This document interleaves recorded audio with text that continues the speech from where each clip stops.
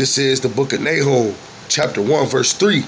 The Lord is slow to anger and great in power, and will not at all acquit the wicked. The Lord hath his way in the whirlwind and in the storm, and the clouds are the dust of his feet. Shalom, shalom, shalom. I would like to give all praises, honor, and glory to YAHAWAH, Bahashem, YAHAWASHAI, Bahashem, Rakah Kodash.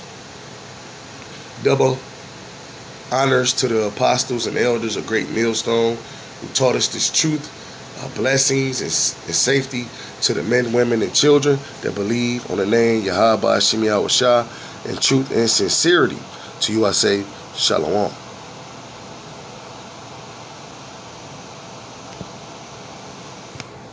With Tom Yamas.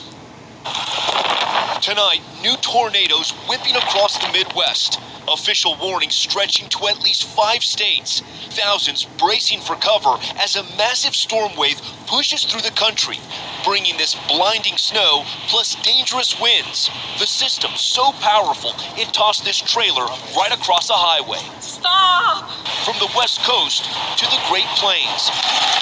A deluge of rain and hurricane-force winds, leaving thousands without power. Even trapping drivers, many with no way home.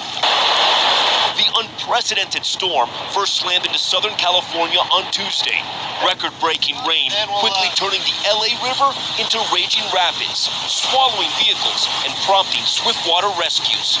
We had a white two-door car here early on, and now there's a T-top also. We have 2 vehicles stacked up. After months of drought, burn scars transformed overnight into dangerous mudslides, forcing evacuations and stranding those left behind.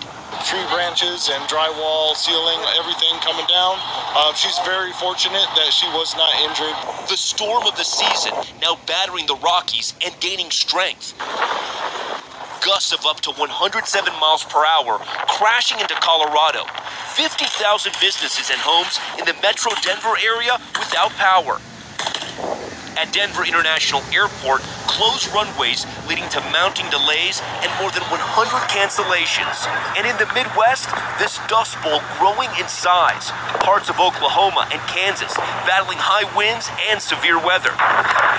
Holy With 89 million people under wind alerts across the country, tonight a new threat as a second storm quickly approaches the west. And Tom, it sounds like things there in Colorado will be tremendously active going forward tonight. That's right, Lester. The strong winds remain tonight into tomorrow morning, and then that's when the extreme chill starts. I just got off the phone with our weather team. They tell me with those strong winds, it could feel like 22 degrees below zero here tomorrow. And Lester, it just started snowing again. All right, Tom Yamas for us. Thank you. As this storm blows across the country, a potentially dangerous night ahead for millions. Al Roker is tracking it for us. What are you looking at, pal? Well, Lester, things are really starting to ramp up. Unfortunately, you can see we've got right now this line of severe weather. What we are looking at, basically, we've got tornado watches out right now for a lot of folks, an area stretching basically from Minneapolis down into Kansas. 7 million people. We also have tornado warnings now in western Iowa, and so we're going to be watching this closely. 10 million people at risk for a moderate risk of severe weather, wind gusts 75 miles per hour, damaging hail, and of course those nighttime tornadoes, which are twice as deadly as the daytime ones. 72 million people being impacted by high wind warnings and advisories.